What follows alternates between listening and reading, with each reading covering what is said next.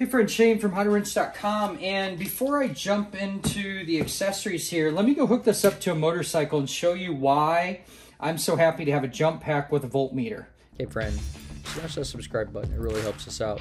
Also, we have hundreds of videos and playlists. I'm going to show you my new jump pack that I got that I expect to carry in my motorcycle.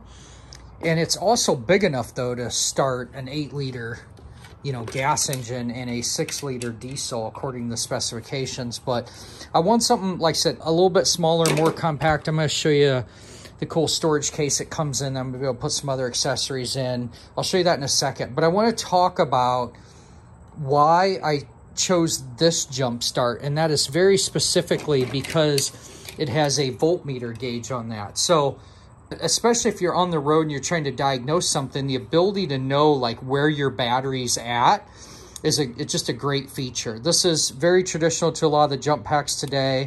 It has, let me turn this on here. I gotta hold it. It has a flashlight, so that's gonna be really nice and handy. Pretty dang bright. Okay, try and step off in the dark over here. You can see what's going on. It's lighting up pretty good. Flash, strobe, and off. Okay, so you can get an idea. Yeah, super bright LEDs on that. Okay, but what else? The other thing is it has USB-C and standard USB. And what's interesting is the USB-C is in or out, so it'll go bi-directional there, and then this is just out. And it's, I think, the 3.1 amp. I'll look it up on the specs there, but that's exciting as well. And then the cables obviously detach. I just have them plugged in right now. And then another feature it has is the boost mode. So if you take and hold this for 5 seconds, it'll put it in a booster mode, but you don't have to. You can just simply turn it on. Let's try and set this up here. I'll see if I can do it one-handed. So the simulation I wanted to duplicate here was that you accidentally left the key on. So let's see if I can get this to shut off. Okay, so you're gonna grab your pack. It says to plug your cables in, okay, per the directions. So let's do that. And I wanna, like I said, show you what the big advantage here is. Okay, if I've drained my battery down from leaving this light on, I come on here and I'm like, dang. So I've walked away a few hours. Yes, I intentionally left the key on, so let's go ahead and just turn that off, pretend I didn't, okay? It says hook it up, then it says turn it on. You're gonna see a countdown here, and there's a couple different things. It's gonna give you some error codes, it's gonna check the polarity, and then it's gonna tell you that you're ready to jump. But this is what I love. Look, it tells me my battery is at 11.6. Why is that so great? Well, why that's so great is that's a really good reason I need a jump pack then. If my battery read 12.6 or 12.8 right now, I'd be like going, hey, why isn't my bike starting? In our example, we saw we left the key on, but what if you didn't have that? What if you simply just don't know why your motorcycle's starting? To be able to see what the battery voltage is without having to grab a multimeter. You're stranded on the road. You don't know what you got going on. That's a big advantage to have one of these jump packs with that battery indicator on there. So let me go ahead and start this. I'm going to show you actually a couple more benefits of having a voltmeter gauge. Let's go ahead and try and start this motorcycle, see what happens.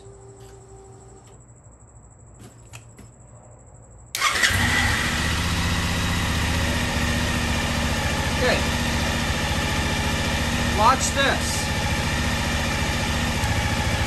Turn it off. I'm gonna hook it back up.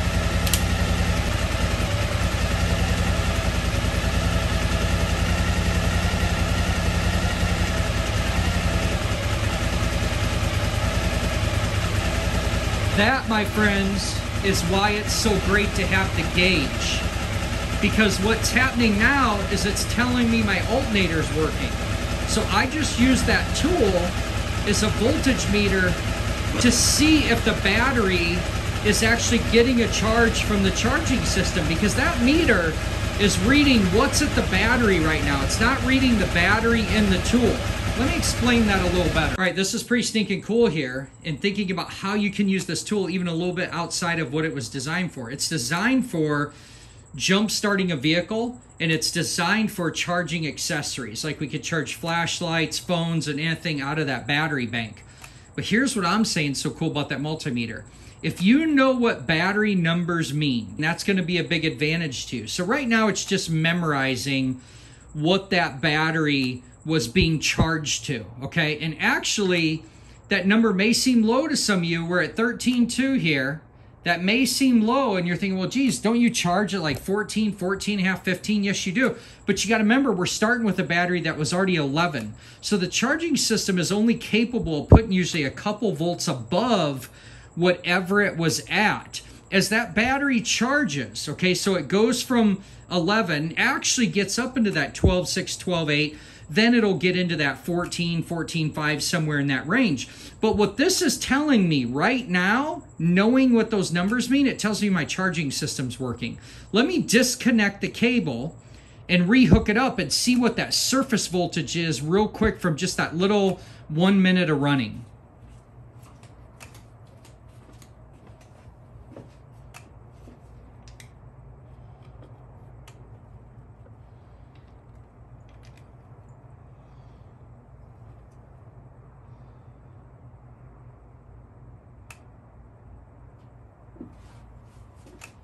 So check that out. Pretty cool. So that's where it's sitting right now, okay? We were at 11.5, it ran for 1 minute and it's showing 12.4. Well, that's just surface voltage. That's like pouring into the jug and it's stirring around the top. It hasn't settled. When you have a maintenance-free battery, you need to understand that a maintenance-free battery, fully 100% charged, is 12.8 volts. 12.6 is only 75% charged. 12.4, that is actually only 50% charge. That means I need to get my butt home, get this on a charger to get that back to a full state of charge. 12.4, a lot of people say, oh, I got 12 volts, I'm good. Well, let's keep using our scenario there.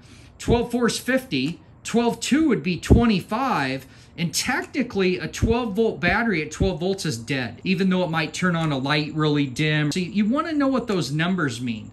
Now, just for you old school folks have a wet battery, 12.6 is 100%, 12.4 is 75, 12.2 would be 50, and so on and so on, right? So I just kind of wanted to use that math for you.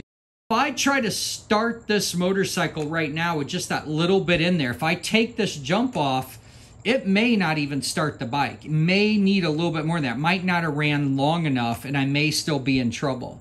I hope that makes sense, but like I said, the value you have in these jump packs with a meter is you start to be able to test some stuff and not need a multimeter. We could see what the battery's at. We could disconnect it and then see what it's at after we jumped it. We can see by disconnecting it while it's running, reconnecting it, we can see what the charging system is outputting, because that's taking live voltage from the moment you hook it up. It's probably averaging it to some extent, but it is pretty stinking cool to be able to have that. Do you see how much that LED indicator is draining down? That's because it's just sitting there running through and it thinks, hey, you need me to jump, you need me to jump. Per the specifications, it says you could charge this and let it sit for 24 months. It says it'll start 25 times off that one charge. So pretty cool stuff. Let's do the reverse polarity and show you what it looks like on the screen.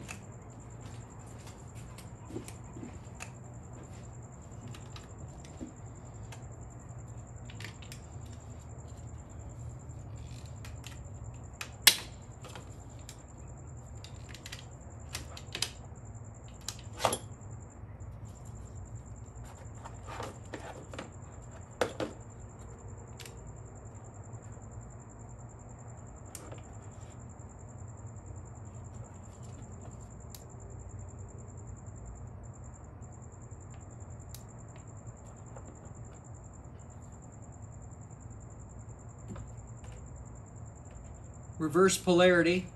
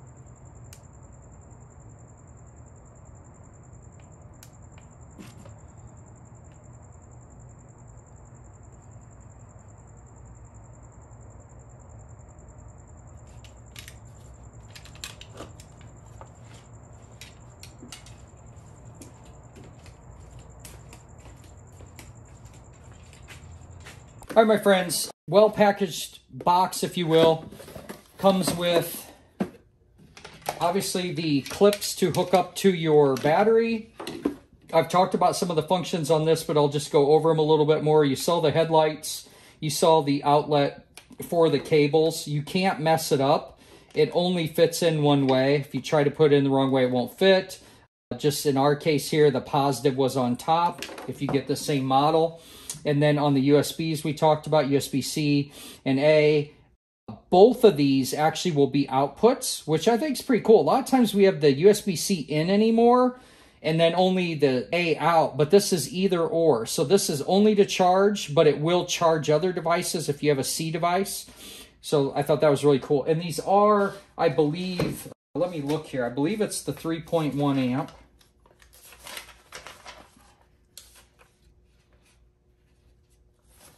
Yeah, it is the 3 amp. And I believe on Amazon it actually says 3.1, and that's either or. So that's going to be a fast charging device on that.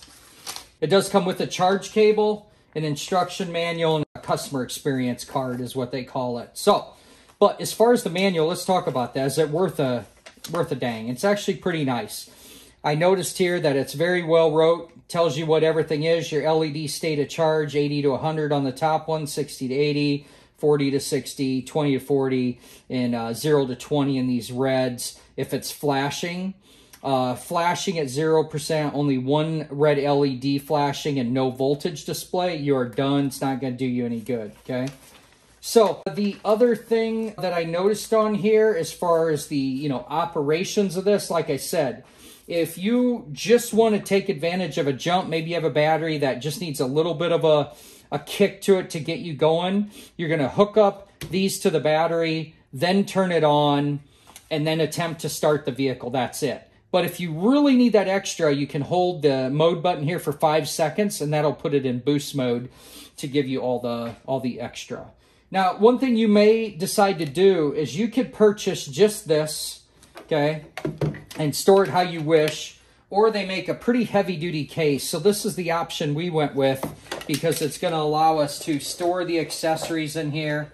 We're going to store the manuals. We don't need the customer experience, but just in case we have a friend using this or let somebody borrow the car and they wouldn't know how to use it, the manual will be in there for them.